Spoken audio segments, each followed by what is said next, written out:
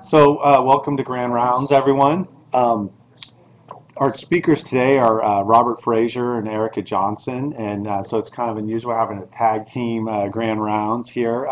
Dr. Fraser is a professor in the departments of rehabilitation and neurology. He's been here for quite a while and has had a very successful academic career looking at the psychology of rehab and head injury and in epilepsy has become a big interest for him.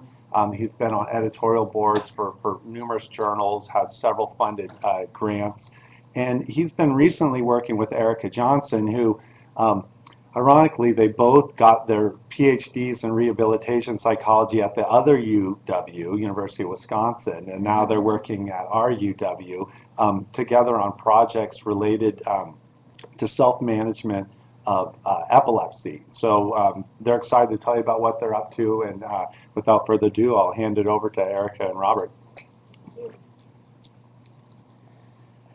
Thanks so much, Chris. I feel like I should be doing a little break moves here after that last presentation. It's good. You're welcome. Yeah, well, that's right. It's late in the afternoon.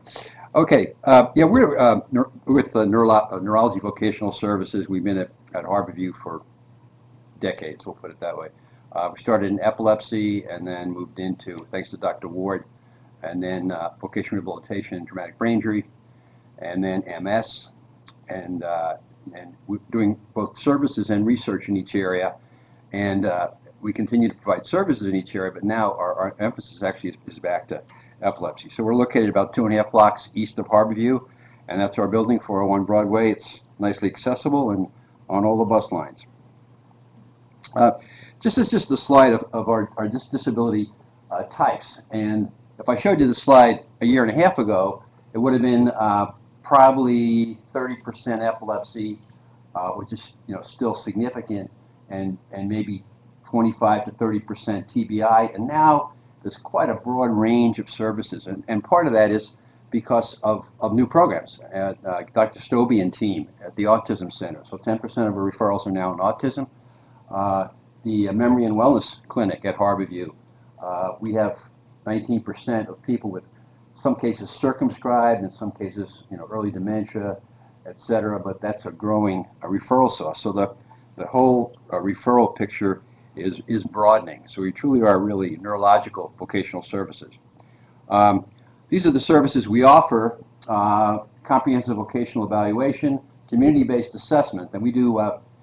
That's probably one of our biggest services, increasing even this year. It's non-paid tryouts for up to 215 hours in the private or public sector. We have about 80 companies that we work with, and the reality is most of us without a disability cannot do a tryout in the private sector. It's against the Department of Labor regs, but there is a 1993 reg, Department of Labor, that if you have a disability, you can be tried out in the public sector to see if you can do a job, and that's an ideal way to transition.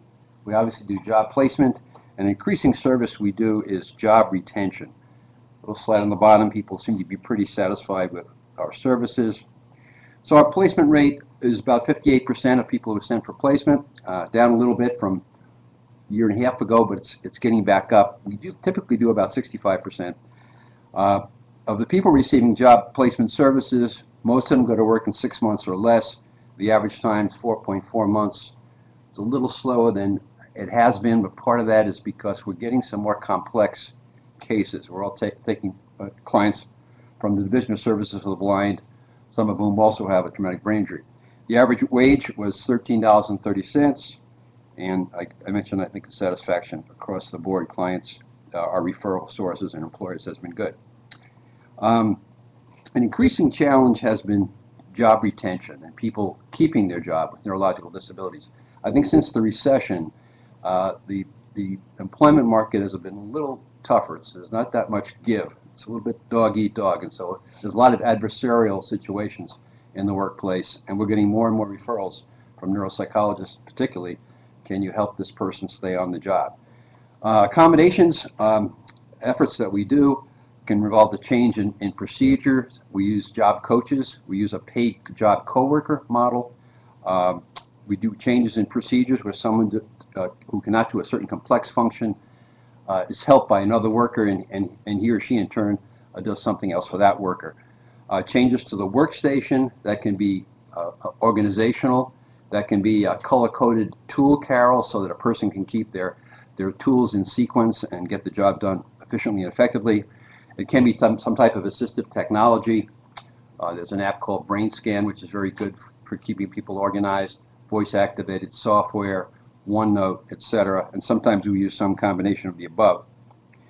But the job coaching and job site consultation is often funded by our nonprofit. We have a nonprofit called, maybe not innovatively, Neurological Vocational Services, NVS, and they really help pay for particularly the job coaching, the one-to-one coaching time that's involved. We'll do a plug for our one of our fundraisers, which is at the Aston Manor on the 28th of the month. It's kind of a happy hour function, 5:30 to 8:30. No cover, but our sponsors, Georgetown Brewery, Stoop, etc., donate the beverages, and so any beverage purchase goes to the support of our actually job coaches. So now moving into our program for active consumer engagement and self-management, the PACES program. These are disclosures. And we've been funded by CDC for almost 7 years as this program and research project has evolved. But we're one of 8 centers throughout the country at various universities, Emory, Arizona, Dartmouth, Case Western, etc. And it's really interesting because CDC really has, kind of taken up the banner in epilepsy in this self-management effort, and we've been thrilled to work for them and with them. So our liaison at CDC is just phenomenal in providing input and guidance. Chronic disease self-management, as we hear about it, has actually defied a consensual definition. So there's a focus on increasing the individual's ability to promote their health and manage their disease symptoms, and minimizing the negative impact of their disability on their life functioning, emotions, and interpersonal relationships. The evidentiary review a few years ago by Ermel and colleagues, they looked at almost 1,600 self-management chronic condition articles. But in terms of empirical evidence, there were 13 level 1, which were meta-analyses, 21 level 2, properly controlled RCTs, and 16 evidence from well-designed controlled trials without randomization or control groups. So chronic disease self-management programs, by the way, the grandmother really of chronic disease self-management is Kate Lorig and the Stanford group. They really kind of started it with arthritis, etc., and then things kind of took off from there. But they vary significantly as to content, delivery style, and target audience. The evidence has supported success in a number of settings, but there's been a reluctance to recommend one general adoption. Some of the issues in the research to date has been restrictive inclusion criteria that prohibits generalization, high dropout rates, very common, particularly on some of the web-based self-management research. Real high, well, even worse if you add a chat group. People go through the module right to the chat group. Lack of research investigation into participants' readiness for the program or readiness to change. A general lack of an active control, and often a top-down design. In other words, we don't start with the consumer, the neurologist, the psychologist, the nurse practitioner, social worker get together and design the program, and then that is what it is. And we didn't like that. Eric is going to tell you more shortly. So the basis for their effective self-management intervention evidence has moved beyond some of the early educational models, which were principally nurses as nurse educator, and move more into kind of psychological underpinnings of social cognitive theory, reasoned action, health belief, etc. And the thinking now is that interventionists, as opposed to being just educators, should be trained relative to counseling and behavioral change. So really have some training in psychology, behavioral change, and actually avoiding at the therapy level of competence. And the program curriculum should extend beyond basic knowledge acquisition to behavioral change, to goal setting, and goal attainment. In terms of the self-management kind of domains of functioning, there is some consistency in terms of emphasis, obviously, on medical management, taking your medication, using medical devices, basically being a good patient, role management, which is maintaining, changing, and creating new meaningful behaviors and life roles in the community to optimize your functioning, and finally on emotional management or emotional stabilization.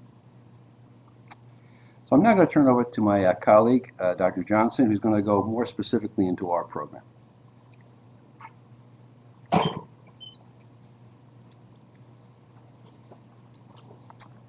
Thanks, Bob.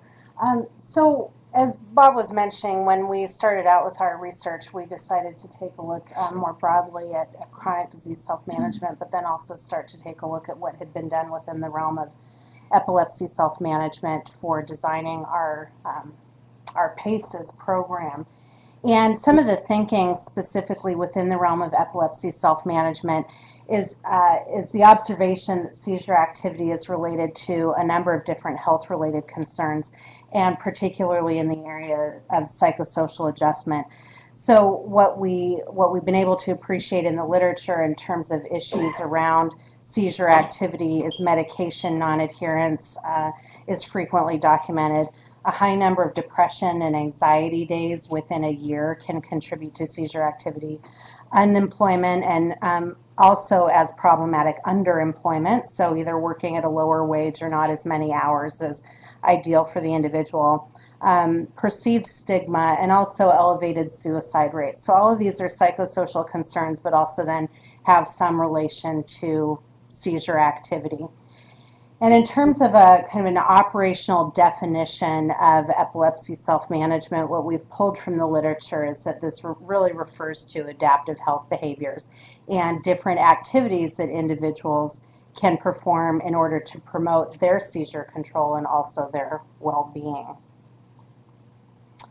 So in terms of our initial observations that helped energize our thoughts around developing a self-management intervention for patients with epilepsy, we looked to an eminent program out of Europe called the MOSES program, and also a program out of California called the Sepulveda Epilepsy Education Program, and found that they had nice findings in terms of affecting medical variables related to epilepsy, but not necessarily psychosocial variables. So these are two kind of epilepsy education or self-management interventions.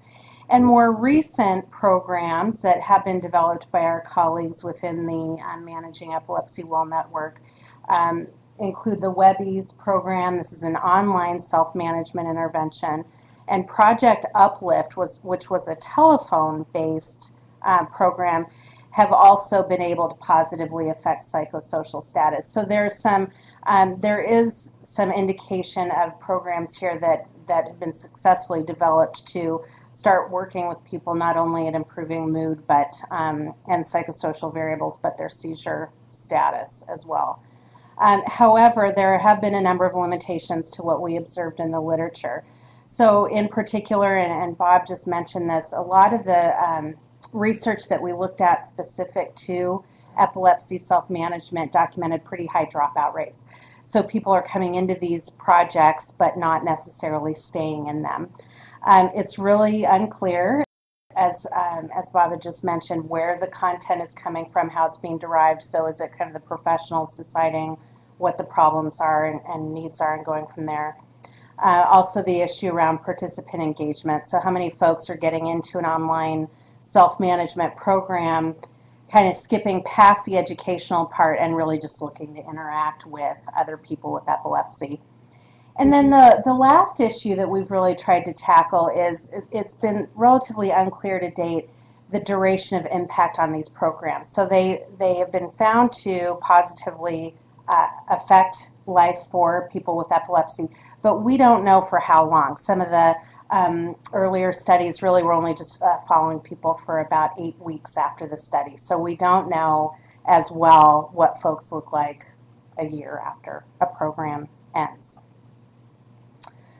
So as we started to kind of bat these issues around, Bob and I said to each other, is there a way to get at this that we can assure that the participants in the program are having their perceived needs around epilepsy self-management met? And if we build a program based on what patients say that they want and say that they need, will we be any more effective at engaging them and keeping them involved in the program? So some of the first things that we did is we dove in the literature to see what's out there in terms of needs assessments for individuals with epilepsy. And here we're focusing on the gamut of everything from medical needs, social needs, vocational, psychological needs, so that we could start to define problem areas for people with epilepsy. And we were able to capitalize on a dissertation project from the 70s that was about the best tool that we could find in the area of epilepsy self-management. There's just not been much in the area of research done since then. And we took our needs assessment tool, we piloted this with a couple different focus groups. We held focus groups here in Seattle, and then we ventured out to Casper, Wyoming and Medford, Oregon to see how this all pilots with folks in more rural areas as well, and just to see, do we get some different sets of issues when we look at people in smaller communities. And fortunately for us, the folks in our focus group said, yep, you guys have hit this, and these are the kinds of problems that we have. And from there, we developed that needs assessment tool into a survey, and we initiated 3 different survey waves that I'll briefly tell you about. So we did an original mail survey to patients here in the Pacific Northwest based out of the Regional Epilepsy Center, and we're really excited to get a nice robust response rate for a mail survey. We had a 61% patient response rate. We also tweaked a little bit of the survey and gave a very similar survey to physicians, nurses, psychologists who treat people with epilepsy to get their input about what they see as needs and desires for folks for a self-management program. And then more recently, we replicated this survey effort with patients out of Emory University in Atlanta so that we could start to get a sense of how our findings generalize in other areas of the United States. And in terms of the information that we addressed in the survey itself, we were looking at seizure and general health information, people's perceptions of their own health. So this was something that actually had come at the suggestion of our project advisor, who thought it would also be helpful to see how folks actually self-rate on their health. And we looked at mood and anxiety features.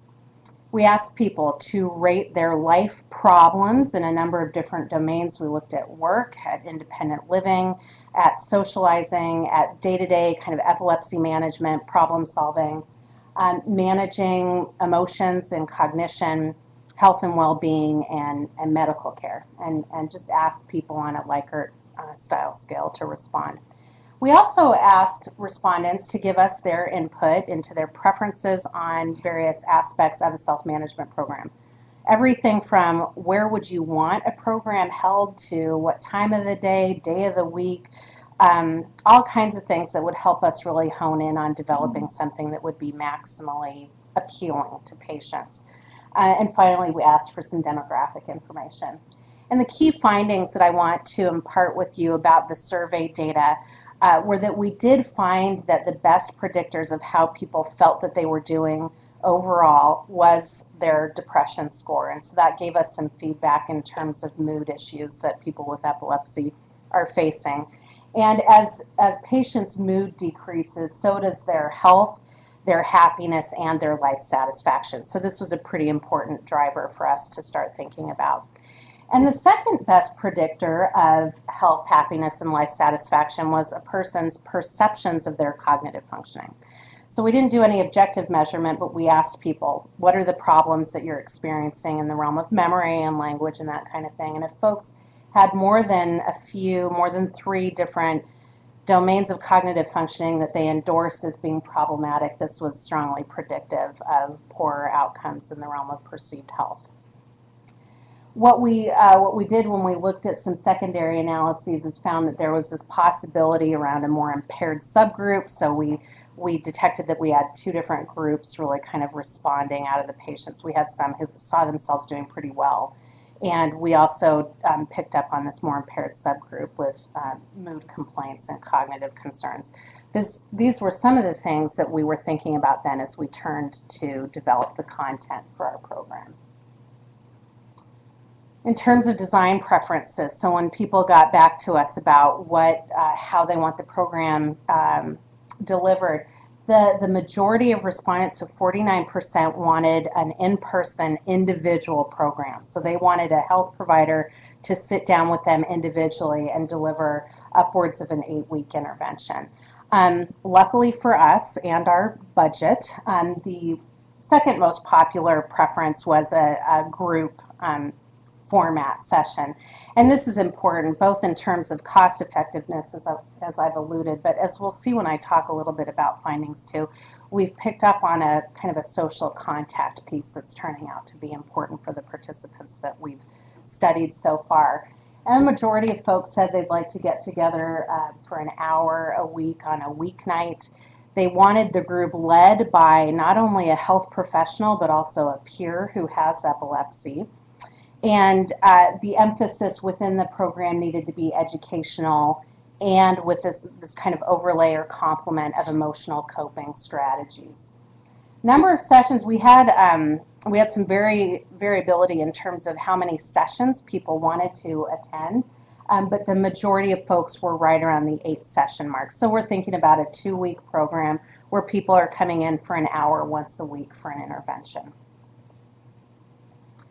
So when we set out to start our randomized controlled trial, we recruited people primarily from the Regional Epilepsy Center here at the University of Washington. And the criteria for inclusion in the study were age 18 and older, so we are focused on adults in the study. And we used the Montreal Cognitive Assessment tool to get a real gross measure of how somebody was doing cognitively.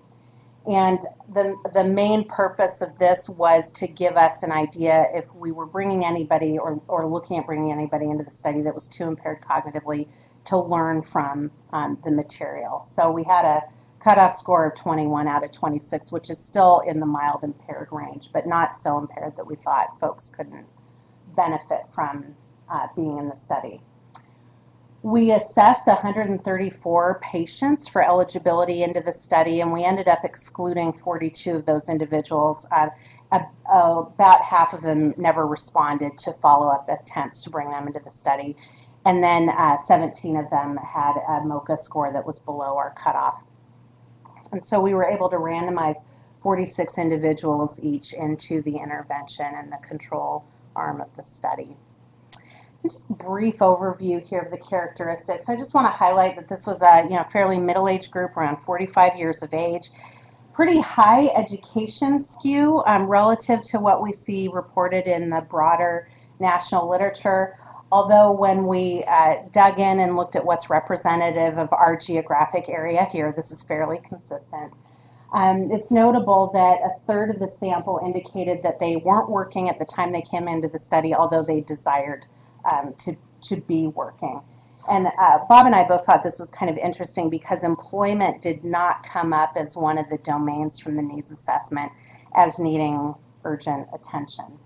And household income skew was relatively high compared to what we see in the literature too. So an average of $54,000 a year income.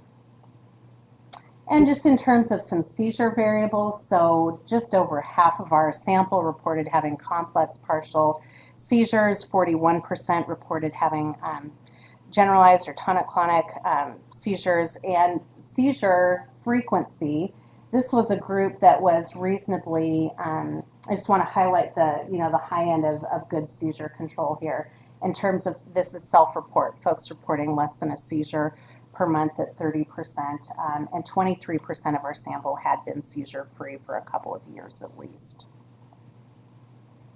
So the intervention itself was 8 weekly sessions. We convened folks in groups of 5 to 8 individuals for 75 minutes on a weeknight evening, and Bob and I took turns facilitating every other week with an employment counselor who works for Bob and also has epilepsy, real articulate and warm and engaging gentleman who I think was very instrumental in the delivery of our program. And we had this weekly focus on education and goal setting, and I'll get into the topics in a moment. And we did this kind of within the context of practicing and maintaining mood mood enhancement types of behaviors and coping. So content area, and I think Bob's circulating our treatment manual so you can get a sense of what the intervention material itself looked like for folks. Our first session was on medical issues in epilepsy, so understanding some of the basics of seizure activity and medical treatments for epilepsy. Because of that subgroup piece that I talked to you about with the survey findings, in terms of mood issues, we took 2 weeks to talk about dealing with stress and the blues, or really depression and anxiety. So different cognitive behavioral strategies for enhancing mood and managing stress and worry. We had a week on managing cognitive problems, and that was more in the vein of strategies for dealing with the challenges you have, not cognitive rehabilitation from the standpoint of kind of practicing, you know, computer games to enhance your functioning, but more how can you adapt things in your environment to help with the challenges you're having. Community participation on a budget, so folks wanted to know how to get out and be active in their community even though they're on a limited income. Managing my medical care, which in some ways translated into developing your skills at being a proactive and helpful patient, engaging with your doctor. So really teaching people skills for planning ahead for their epilepsy clinic visits, about strategies for asking for additional time if they need it, having their questions outlined in advance, what kind of information to be prepared to show up with, that type of thing. Assertive communication in my disability, which really was about helping people comfortably develop a way to disclose or talk about their epilepsy. And we really found the key here was helping people develop a very succinct and comfortable soundbite that they could deliver to, you know, a dating partner, a friend, a landlord, an employer.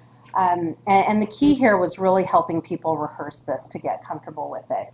And then the final session is on general health and well-being, so maintaining adequate nutrition, exercise routines, getting good sleep, that type of thing.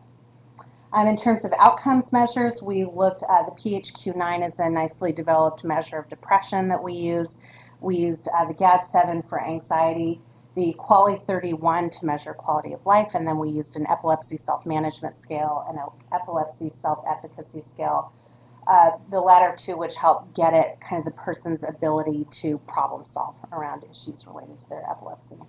And we measured folks at baseline, at the start of the program, right at the end of the program at 8 weeks, and then we followed them for 6 months, which is longer than what we've seen others do in the intervention literature.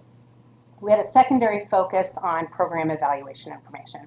So we asked patients to give us ratings and feedback about their favorite content and other satisfaction ratings for the program. So to give you an idea of how people were faring coming into the program, and this is the entire sample, so the control and the intervention group together at baseline. We had a mean rating of 2.8 on a perceived measure of overall health. So when we said to people, how do you think your overall health is, they're indicating 2.8 out of 5. Life satisfaction rating was on average 2.3 out of on a 1 to 4 scale. Happiness rating was a 2.6 on a 1 to 5 rating scale. And the MoCA score on average, even though we had that cutoff at 21, the MoCA score on average was a 26. And just as a point here in terms of interpretation, these lower scores indicate higher satisfaction or better ratings. In terms of baseline characteristics on some of the measures that I was telling you about, the mean depression score was an 8.4. This really is in the mild end of depression, so this is not indicative of any kind of diagnostic level of depression. And I think that's important for some of our considerations over the results. Anxiety was also pretty low, 5.6 on a 21-point scale. The self-management score was 3.6 on a 5-point scale. And self-efficacy also was reasonable, 7.7 out of 10. Interestingly, the QALY-31 scale was lower in relationship to these other scores. At 8 weeks, looking at the treatment effects, we saw that our intervention group was significantly better than our control group on their depression levels, also on their self-management levels, and certain aspects in particular of self-management. So there are some helpful subscales in the epilepsy self-management scale. And in particular, some of the meaningful changes for participants were in the realm of information management, lifestyle management, and medication management. Nice change in the epilepsy self-efficacy scale and certain, some of the subscales of the Quality 31. So not only did we see positive change in terms of the overall score, but also on the emotional well-being subscale and the energy and fatigue subscale.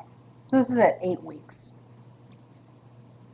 When we looked at folks 6 months later, the significant change in depression had not held up, and when we dug into that a little bit deeper, it turns out that the intervention group had stayed improved on their depression scores, but the control group had remitted. Their scores had also come back up. And we're looking at the suggestion that these folks were mild at most in terms of depression. That probably fits for people who needed to be activated enough to come in and make it in every week to an intervention. So I think there's some more teasing out to be done there in terms of what can we achieve with folks who have more significant depression.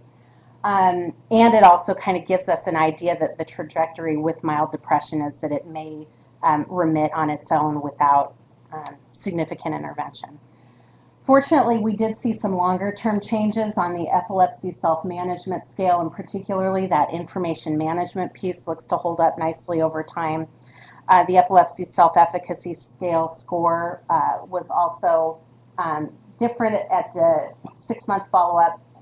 And the Quality 31 overall score was no longer significant, but we did still see some changes around the energy and fatigue subscale, as well as the medication effects subscale. In terms of program engagement, so our other piece was, not only can we help folks in terms of psychosocial changes, but can we keep them engaged and involved in a program? We had a really nice attrition rate or nice retention rate with these groups. We held on to over 90% of our participants, which relative to the 50% retention rate in some of the other studies, we were pretty excited about. And when we asked folks, what was your satisfaction level, we were just asking for 1 to 5 Likert style ratings. Every module was rated at 4 out of 5 points or above, so we felt that we kind of hit the mark in terms of the educational content that you're seeing in the book that we're passing around. And when we looked at the most highly rated modules, epilepsy and assertive communication was and still continues to be the favorite module when we ask people what they, what did you get the most out of, or what did you like the most. People also really enjoyed the dealing with cognitive issues module and also managing my epilepsy care. So learning some strategies for how to more effectively engage with their epileptologist. In terms of the program elements, so we asked about everything from, did you like the food we served and the place that we held the group in and all of that good stuff. All of our elements, again, were rated at 4 out of 5 or higher. The highest rated elements were the leadership dyad, so having a psychologist partnered with a peer leader with epilepsy was the highest rated element. Also the topics, our location was good, so we were at 401 Broadway where Bob showed you the picture of the building at the start of his portion of the talk. And people liked the format too, so we really had this variation of lecture style, but also really encouraged some discussion amongst the participants too. When we just said to folks, what did you like the most out of this program? This social connection piece, this meeting another person with epilepsy spontaneously is what most people reported. And we keep remarking how common it is when we start these groups that people will spontaneously say throughout the program, this is the first time I've met another adult with epilepsy.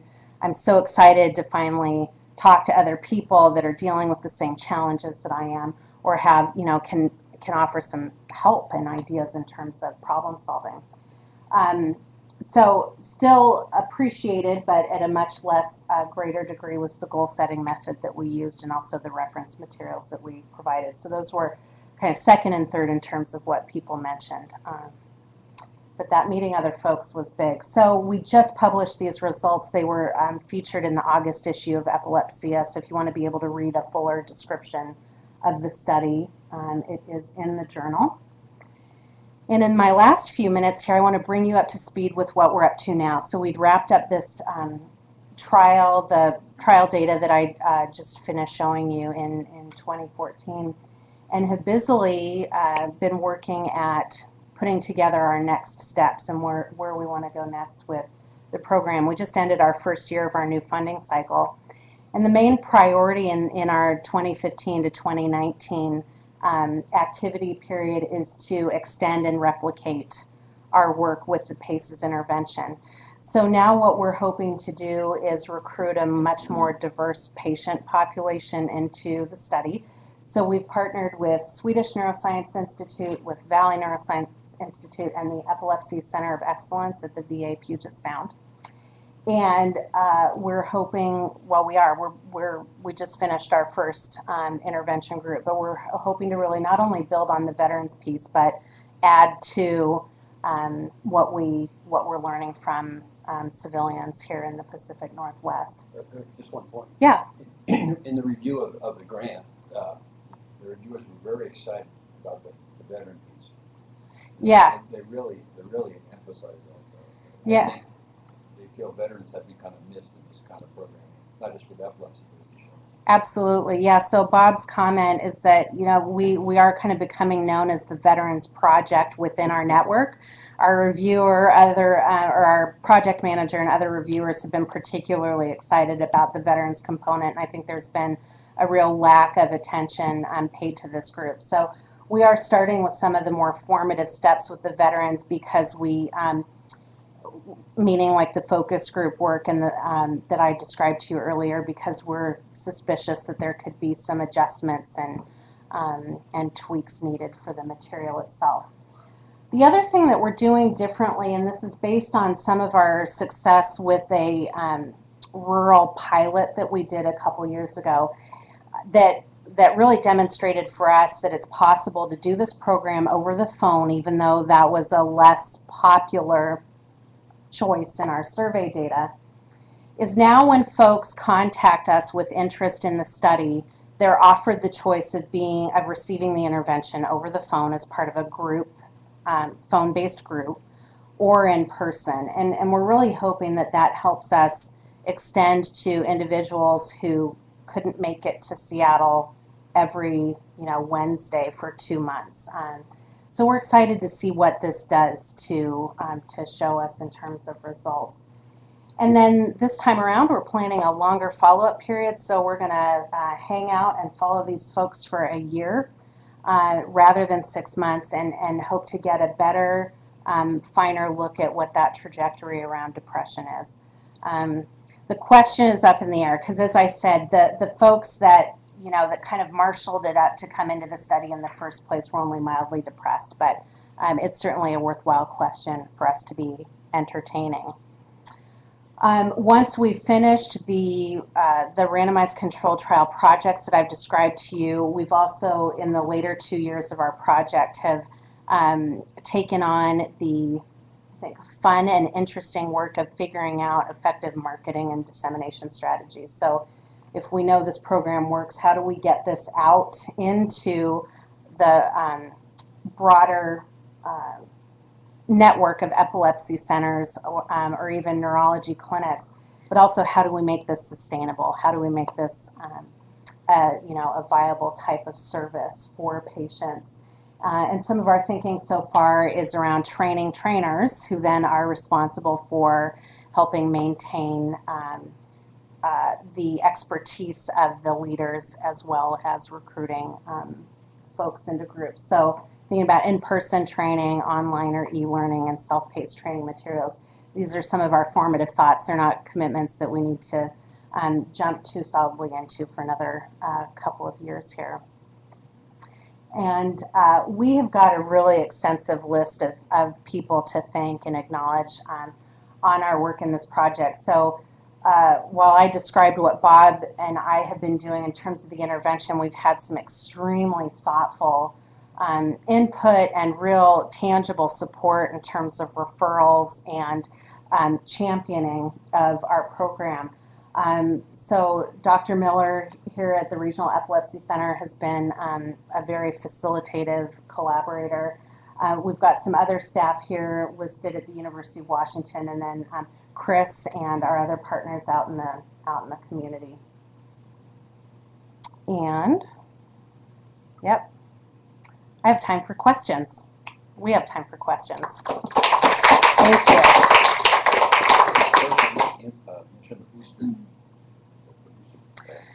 I skipped that point. Yeah, thanks, Bob. So Bob was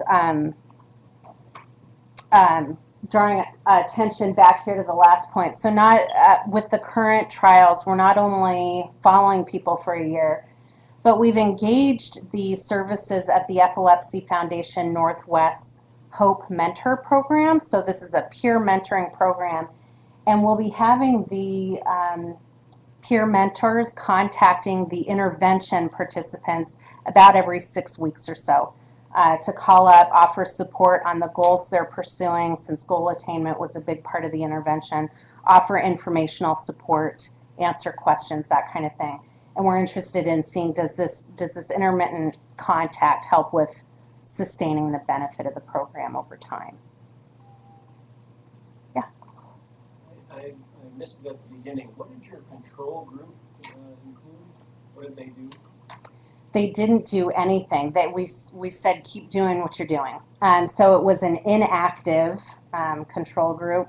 They obviously had some contact from us, but we weren't having them do anything other than what they would normally do. And then what we did is neither Bob nor I felt very good about bringing people into a study where we were intervening and have them not get anything. So we offered everybody in the control group a condensed workshop of the same information. Although our response rate on that was pretty low. Yeah, probably about 35% would come in from the material. But everybody gets the material, and everybody gets a stipend. So it's a $200 stipend whether you're in either group. So I guess I was asking because the numbers for the social benefits that they got were so high. Mm-hmm. I wonder is if you had used a control group of just a bunch of people who get together and socialize yes. who have epilepsy, how that might have changed the numbers. Absolutely. And in some joking and not so joking ways, when Bob and I would muse over what we think the therapeutic factor is, we wondered if we could get away with, what would happy hour look like versus an intervention. I don't know that the CDC is going to fund happy hour for us, but it's a highly relevant comment, especially around the social piece. Yeah. So what is the curative or beneficial factor here, and can you achieve the same thing by letting folks get together and socialize? Mm-hmm. Yeah. Yes. I'm sure you run into those people who come to you or are referred to you saying they will not take medicine, they hate pills, they want something mysterious, whatever, done to their epilepsy. Mm-hmm. They're a hard bunch to handle in dealing with them individually. Have you had any luck in helping that group of people? That's a good question. So the question really is, have we had any luck with the folks who come in and really don't want to be on any kind of medication, or who really want to be married to alternative or natural remedies? We did not measure medication adherence in terms of whether people went on or stayed on their medication. I know in a handful of respects, certainly the thing that came up routinely in each session around managing my epilepsy was coaching people around not going off of their medication without having a conversation with their doctor.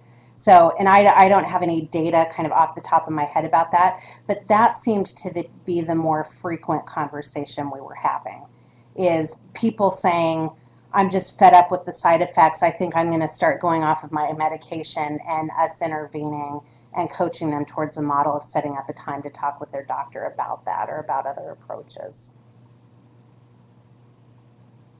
So there was Yes. a, for your participants, there's a pretty wide range for how severe their epilepsy was or how well it was controlled. Yeah. I mean, I know you may not have the number for this, but was there any sense that some of the response was coming more from the people that are more severely affected or versus the people that are well controlled? Are you able to parse out who's enjoying the biggest benefit from this at all? That's a good question. When we took our first pass at looking at what predicted a benefit from the program, we did not see that seizure severity played a role, but I think it is something that we should continue to examine, especially with these new trials moving forward. There was no difference in seizure severity. Mm-mm. Okay. Mm-mm. And the other quick question was, many of these people probably don't drive and need to be brought with a family. Are the family members allowed to participate, or if they are, what kind of benefit or influence does that have? It's such a good question. For the series of trials I described, I don't think we had any significant others coming in. We had a parent that was dropping a adult child off, and we didn't dissuade anybody from bringing in a significant other. Folks just didn't do it. And we've had some discussion around what would you do in that situation. Should we bring family members in to be part of this, or at some point down the line, is there space for or need for a separate caregiver family support group that's different? I don't know if you wanted to add to that, Bob. We just don't leave it open to it. It seems like the participants kind of want to be on their own. Yeah, that is a good Most point. people have brought it up, and then someone the first one, I think I just want to come by myself. Yeah, I mean, Yeah. that's what I was wondering, because, certainly in clinic, for many of our patients, it's the spouse or significant other that's sometimes runs the show. Yes, yeah, and that is a good point. Then having some increased opportunity at a little independence and kind of their own thing may be at play. Yes. Yes, so I have a question for, I guess, Dr. Fraser. Just a pragmatic question about referring patients to your clinic. Is that something we can just put in, say, from the stroke clinic or wherever through Epic? Oh, for vocational? Yeah. Yeah, just Fraser at uw.edu. But one thing we do is we take new people every Tuesday at 401 Broadway at 10:30. So you don't have to make a referral. You can just say, here's the brochure, or here's the address, 401 Broadway, room 2088, every Tuesday morning at 10:30. What we mostly do is get funding for them through state folk rehab. Like, for example, someone saw me this Tuesday, and I made 2 referrals, one to Bellevue for next week and one to Mercer. So we get funding for them. So we get to do the voc eval, we do the job placement. So it's kind of one-stop shopping. If they come to see us 10:30 on Tuesday morning, we start the wheels rolling. And what's your relationship to rehab in this regard? I'm a professor in rehab medicine, Okay. but I direct neurological voc services. That's my primary job, and obviously some research too. So we wouldn't put in a referral necessarily. It doesn't have to come. It doesn't have to come to me. It just because we have a staff of 8 or 9 people. So if they come in at 10:30 on a Tuesday morning, room 2088, they'll be seen, and then we'll get funding for them. Okay. Thank you. By the way, we also have a handout on the epilepsy self-management program. We're actively recruiting, and you could just email me at rfraser, Fraser, at uw.edu, and we'll follow up and send you patient information. Perfect. So just a repeat for folks that are online, that intake for Neurology Vocational Services Unit for referrals on the vocational services is every Tuesday morning at 10:30 at 401 Broadway. Suite 2088. And we're currently recruiting for our PACES intervention trials. And Bob's email is rfraser@uw.edu. I'm Erica J, ERICAJ @uw.edu. Either one of us will happily enroll your patients in our study. All right, any other questions?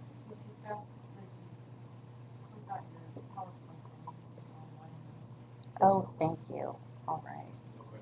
No? We answered them all, and we're 5 minutes early. Thank you all for coming. Thanks very much. Thanks for having us.